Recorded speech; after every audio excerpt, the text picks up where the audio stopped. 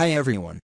In this video, we're going to take a look at how you can disable an app on the Samsung Galaxy A13.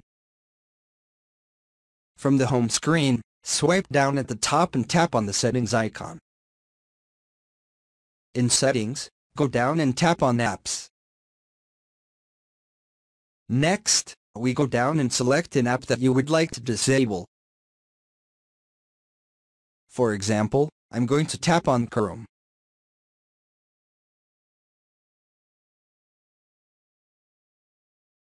And I'm going to tap on Disable. And then tap on Disable App. Some app you cannot uninstall, instead you can only disable, so in here we can disable it.